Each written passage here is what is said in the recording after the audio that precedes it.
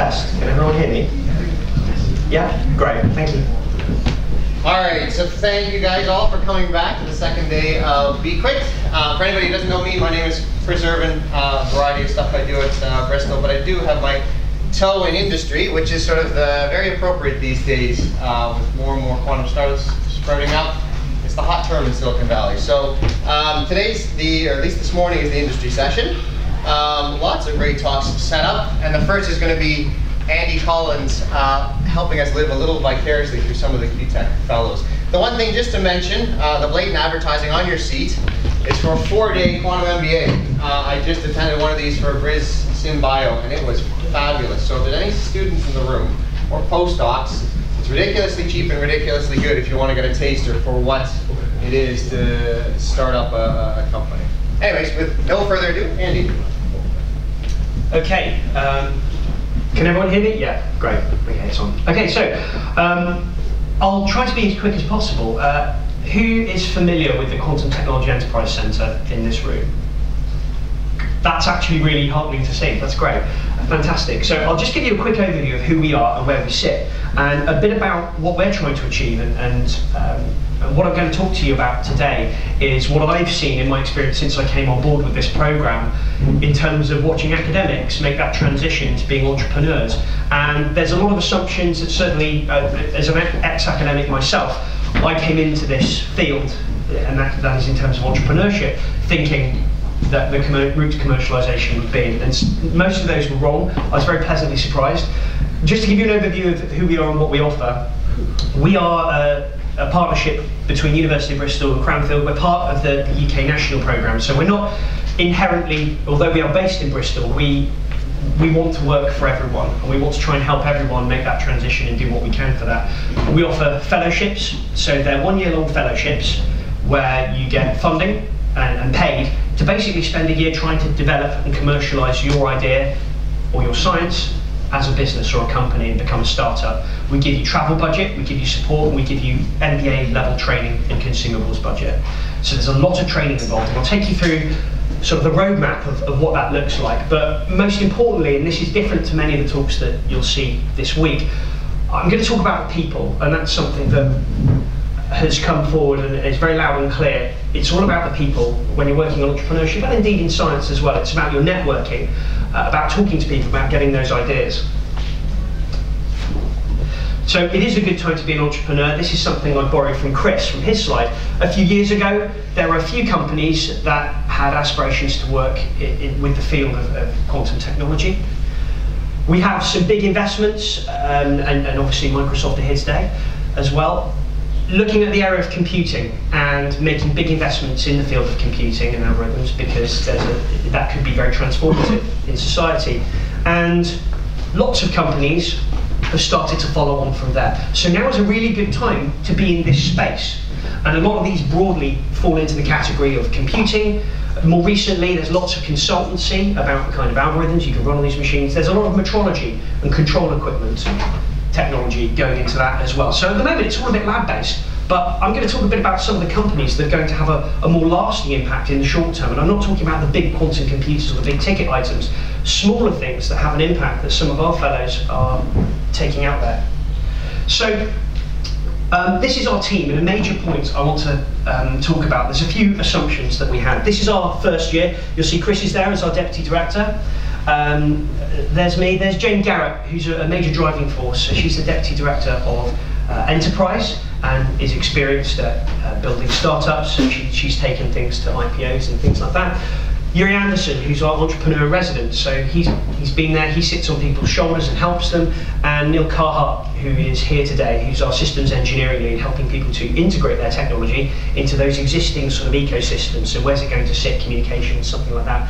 And I just want to draw your attention to the fact that one of the assumptions people have is, okay, first of all, if I start up a company, will I lose my house? No, you won't. It doesn't work that way. I want to just put that right up front now. If you're doing it properly, the advice and guidance you'll get from not just us, but any ecosystem you operate in, your technology transfer offices will be able to give you incredible amounts of advice. There are ways to do this so that it's more like a normal job, except you're going to be your own boss. And you can do this at not that much personal risk. People want companies to succeed. There is a wealth of support out there. One of the other assumptions is, am I going to go it alone? Will it just be me in a dusty office? Again, no. I can speak on behalf of Bristol. We've got lots of incubator programs here. We've got lots of scale-up capacity. I think Musty, if you put your hand up, Musty will be talking a bit later about the new Quantum Innovation Centre that's being set up here in Bristol and will be online by the end of the year. And it's not just in the quantum space, but any idea you have, there's lots of support available. Set Squared, and it's not just true of Bristol, it's true of wherever you are in the universities you operate in. People are willing to give you time and talk to you. And just as an aside, again, this is about things that I've seen just in this past 2 years I've been working with this programme.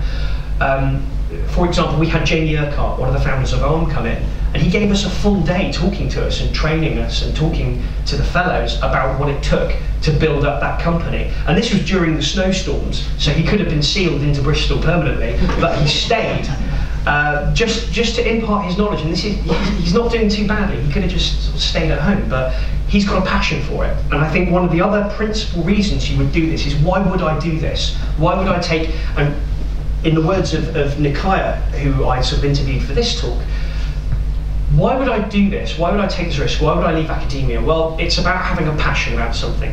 None of the people, none of our fellows started up because they want to be super mega eye-wateringly rich. They started up because they have a passion about their science and it can have a potential impact on people, and they want to take it forward. They want to see it out there that is in a way beyond just papers and publications and the normal academic route. They want to build a company and work with people and actually take that technology out into society where it's got an impact. So I think that was just one of the major things. And also, will I lose contact with science? Absolutely not. If anything, you'll be working more with people. So on our fellowship program, you'll arrive, you'll explore your idea and actually think of it in terms of, where's the impact? Where can it make a difference? And that's one of the major things. If there's nothing else you take from this talk, you might be working with a wonderful technology, but where's the human impact of that? And I'll come on to that a bit later. And then you might have to pivot. Your ideas, sometimes you do an experiment and it doesn't work out. Well, a negative data point is still a data point. That's still a result, and it tells you something about where you should be working or what you should be doing. For example, we have a very good lecture come in from the guy who was in charge of the project. He was the project manager for the first 2G video phone, and it bombed. And he actually got a promotion after this bomb. This was back in 1999, because this technology was not there. It wasn't well developed, it was glitchy, and it was rubbish. And when they released it, they actually kept these handsets under the counter so people couldn't see them. And he gracefully killed that project off and got a promotion. And it's a good story because the code that they wrote to try and cope with that pitiful bandwidth at 2G actually went on to help iTunes get set up when iPods came out. And there was a spin-out company from that. So that was it's just a quick example of a pivot of how you can salvage something from any wreckage, ideally. We don't set out to have wreckages, I'll just point that out. So what will you be doing at 5 months, 8 months, and 12 months? So 1 year is a very tight turnaround. And one thing I would say is that we try to plan to help people beyond that 12-month cliff. So I'll be talking today about Nikaya and Zhao, just two of our fellows. We had 4 in our first year, we've got 6 in our current year.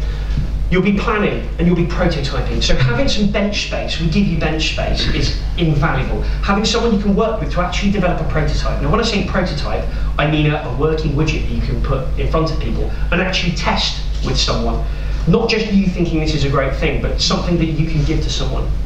We train people in finance and actually how to do financial projections, so you get a whole new skill set on top. And really, the money is a very important thing when you're trying to start a company. That's the lifeblood.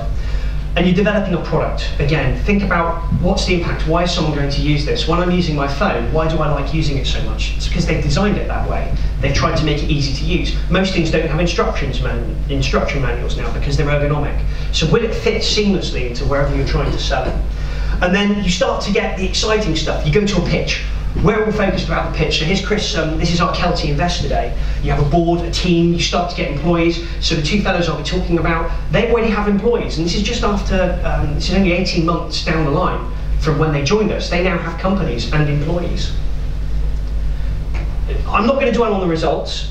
but we have had 3 incorporated companies and 1 consultancy so far, and we've managed to gain bids. Now, one of the important things is Innovate UK has been extremely brilliant about this, and one thing I want to say is go for the grants, go for the support that you can, because it's helped our fellows go out to investors and say, well, look, I have this amount of money, and if you just invest 100k, 200k, we've got a full operational company that has input from academic partners, and that goes a long way.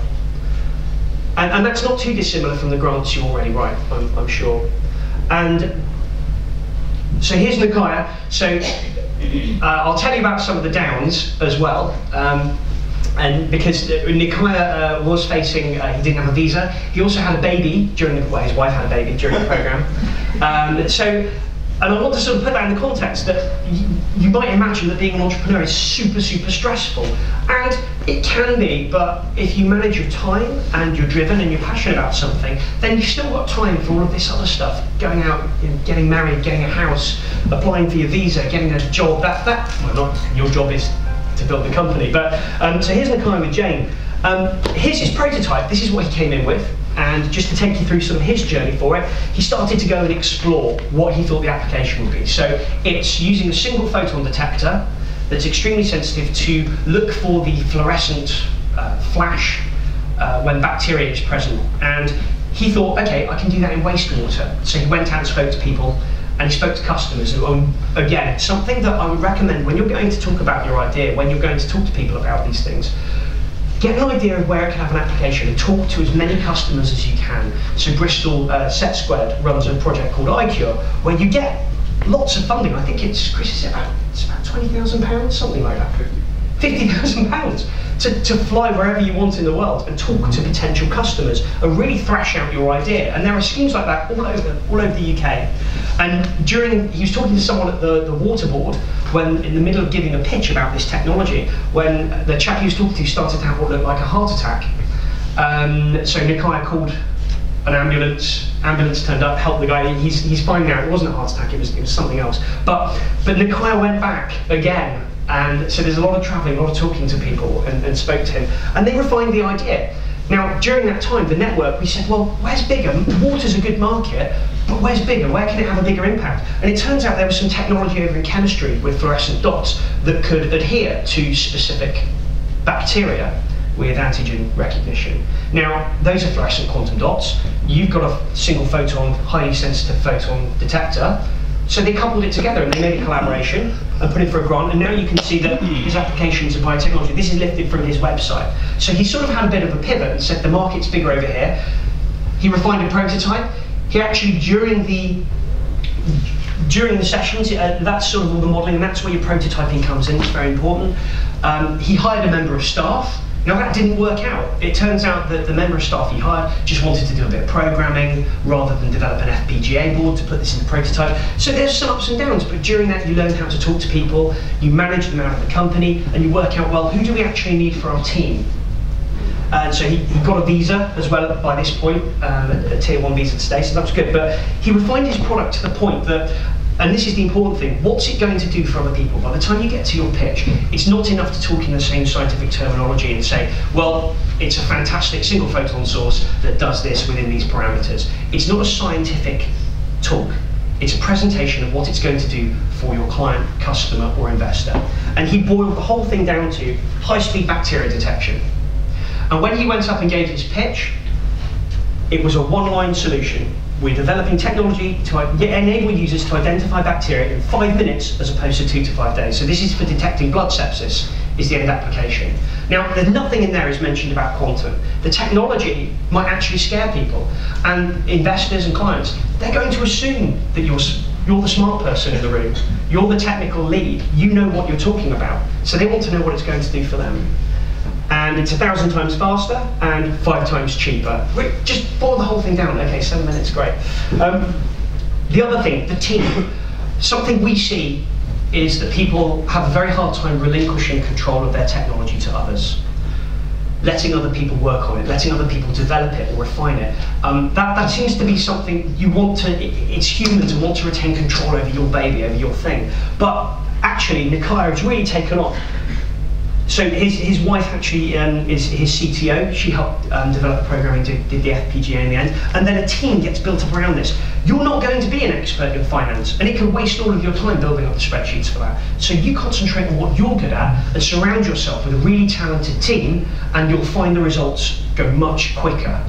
I can't stress that enough. Get a good team behind you. So this is Nikaya's feedback. Building the business is not an art. It's not a hand-waving thing. You get people who are good at it, you get people who are bad at it, but there's a process to it. It can be achieved through a process that really helps. That's a quote from Nikaya. So you can follow a process, you can follow advice and do it. A bit of an ad for QTEC there, but QTEC has captured what investors are looking for, and that's basically about taking your technology, turn it into a message, turn it into why is it going to help the person you're trying to sell that technology to. Nikaya got more money than was required in the end to support himself, so that was fantastic. So he's got this company off the ground, he's got employees now, he's got space at UnitDX, it's up and running, it's happening. And access is crucial, lab space, a desk space, a phone, things like that. It takes effort to get there. So I just want to go on to Nikaya. So here's to Zhao. So some of you will know Zhao. He has a gas sensing or methane detection technology that can detect methane at range. And this is Yuri Anderson. He's our entrepreneur in residence, and now he's a board member and partner with Zhao as well. Again, arrive, explore, pivot. So in academia, sort of you're in your comfort zone, but you have to know what you're doing it for. And again, Zhao mentioned to me when we were talking about this stage, talking to people was one of the most important things. So we do a lot of systems engineering. So Neil, who's up at the back, Neil puts his hand up there. This is a rich picture, and you'll see that the actual technology is the quantum tech. His quantum tech is actually a very small part of this rich picture. Here's a crying Earth because oil leaks bad, and methane explosion. And I really like this picture because it just shows there's loads of other stuff that you've got to think about. It's actually a very complex picture when you're trying to put a company together, but there's a lot of help to do that. So it's thinking about the legal implications of what you're doing. Will it fit? Is there a market for it? What ecosystem will it fit into? Who needs methane gas detection? Well, oil companies need it. And just a bit about refining it. So this was from an early pitch that Zhao gave. And of course you're enthusiastic about the technology, you have a passion for it. Brilliant. I know everyone in this room can say, oh yeah, it's like a LiDAR, but it detects the absorption of methane. Clearly, there's a formula on it, it's great.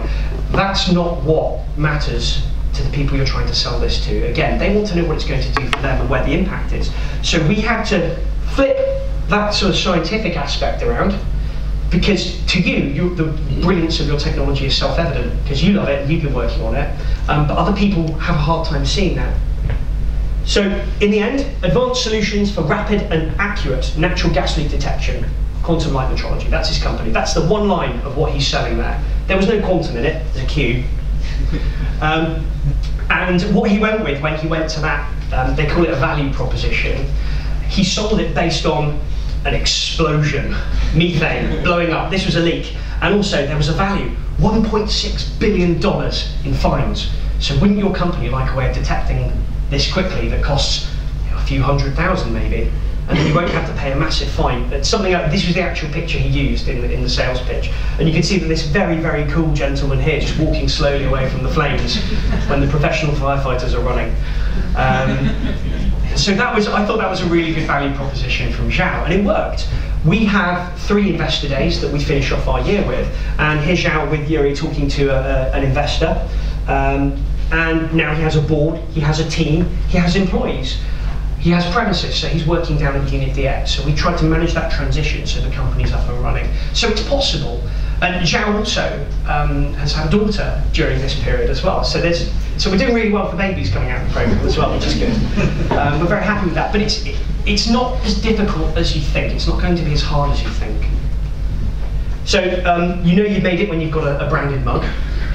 This is the thing at UnitDX at the moment. So, and it's just a word about marketing as well. Have a message, have a theme, have a brand, have a problem you're trying to solve, and everything else will follow from that. And be confident in what you're putting across. You do have a solution, you might have something good. So advice from Zhao is he's had staffing troubles as well. He had an argument with a guy called Monash, at Cranfield, who was going to be sat on his board. Just as a sideline, always check your emails if you're forwarding them, because some rude words were said about this chap's abilities, and they got tagged on the bottom of a forwarded email that got sent to him. Just small details, but it does feed into what you would class as a professional conduct, which I'm sure you'll all have anyway. But the more you work on that kind of professionality, the easier it's going to be to connect with these networks and get these things out there. It's just as a small aside. So Zhao's words of wisdom on all of this. Academic life is not for every postdoc, but every postdoc has a niche knowledge which could be an opportunity. So I invite you to explore that. And just take some time to explore what you have in terms of where it can go. Not everyone in this room will stay in academia. Many of you, and this is just the statistics of it, will go off into some kind of business. You might be hired by a company, you might start your own company, but wherever you end up, these are all skills you can take with you when you go there, and you can make a difference. You'll always have to talk to someone about why your science is important and what an impact it can make. So just take the time to explore that. And finally, just as a bit of a pitch, we've got a Quantum Startup Week where we invite everyone to join us for a week. There's a minimal buy-in fee, but we can waive that. We do have free scholarships available where you can just explore what you're doing, even if you don't have an idea, and see where it might potentially have an impact, and talk to other people where you might have a good collaboration come together. So I think that's on the dot. On the dot, great. Okay, thanks very much. Thanks, Andy.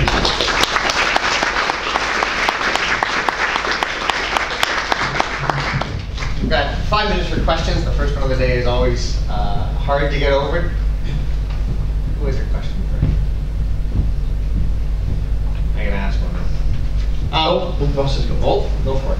So, is the program just for those who have PhDs, or would you encourage master's students to go for it as well?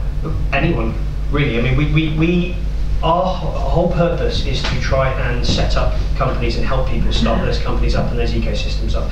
We are also open to any idea where we come out to you or to anyone here and bring those skills and bring EIRs and bring the advice with us. So masters will be free to apply as well. Yeah, definitely. I'm going to ask, when's the next intake? December the 1st. And adverts will be going up for the next fellowships within the month. Hi. David Shaw, Pathways Insight. The examples you all gave were hardware-oriented products. Yes. Is the program also open to service ideas, software service as well as consultancy? Yes, very much so. So we have 2 consultancy. Well, we have 1 consultancy company from last year's intake that's doing quite well at the moment, and we also have 1 consultancy company that's working on security-based ideas at the moment. We're happy to support anything. So I'd just say we don't take any equity from our companies. We just want to get this whole ecosystem off the ground. So we're open to all ideas. And as you've seen, sort of some of the companies there, they're all a lot of them are consultancy based at the moment. That seems to be where the ideas are. I think the consultant from last year got kudos from Innovate UK as one of the best run projects. So, yeah. Chris? Andy, outside Cambridge and London, the biggest complaints of companies starting up is difficulty in finding particularly non-executive directors and experienced staff to work with. I mean, unless you're in a cluster setting, typically like London and Cambridge, it's a common. Is there anything you're specifically doing to actually do something like that? Yes, so we have, Jane has been instrumental in setting up investor lists, and alongside that the kind of coaching list. So we've tried to coax some of the coaches and mentors out of Cambridge. We actually have a mentorship program. So Neil, again Neil, if you put your hand up, Neil's responsible for our mentorship program. So we have a number of business leaders. So for example, Murray Reid, who was the former CTO of Gucci Housego, is on board as one of our mentors and helping right now. And we're trying to bring those people in from all over. Not just sort of the Cambridge, London, or the Golden Triangle, as they call it, but we're bringing in. We've got about how many mentors do we have now? Yes, 5. Yeah, from across the board, and they in turn have investor links. So we're doing very well in attracting investors. So we've got links to Silicon Valley Bank, who've been inviting people along. So Bristol is actually a pretty good cluster for that kind of investment and startup support as well. And we've got a big mentorship program here as well. Yeah. How do you make money if you don't take equity? Well, that's the magic. Well, we are part of the national program, so we're in a very lucky position, and this is something I want to highlight. Right now, the UK, the consultant that was mentioned earlier is Matt Plycarrick, who may or may not already be here. But Matt was part of a project that was looking at single photon sources in the market for that. And one of the quotes in the room, or something that came up out of exploring that when we were doing a workshop on it, was that the UK enjoys probably the best linked up supply chain strategy for quantum technology anywhere in the world. And we are the envy of certainly the US, coming from one person from the US who was talking about that, and that we're ahead of the curve on that. And that's because there is the UK strategy has extremely strong links between government, the funding bodies. So we are funded by EPSO. So that's where our money comes from at the moment. And our whole thrust is to try, so the companies that surround it, everybody talks to everyone else. There's a lot of networking there, there's a lot of support. And we're not making money, we're not doing it as a commercial thing. We're part of the program trying to drive and keep the UK ahead of the curve in terms of the level of talent and technology that's available in the UK. So that's where we fit. We are a skills hub, and we're helping people make that transition, be they PhD, masters, anyone with a good quantum-based idea, making it across that jump, those first initial steps into becoming an industry themselves. You're welcome to come in, make a fortune, and buy us all yachts, though, if you want. Yeah, we won't say no to money. Time for one more question, if somebody's got it for anyone. Maybe I'll just, oh, yeah, go for it. Is there anywhere else in the world you can go to do this? No, currently, no there isn't, but there will be a Quantum Innovation Centre online soon, which is very exciting, and I recommend you all hear about that. So yeah, we are the only place that does this at the moment, so it really is, if you want to start up a company now, we are here. We have at least 10 fellowships every year. Now is the time to do it. I think we offer a level of support that nowhere else does at the moment. You will never get a better deal than this. So with that, let's thank Andy again.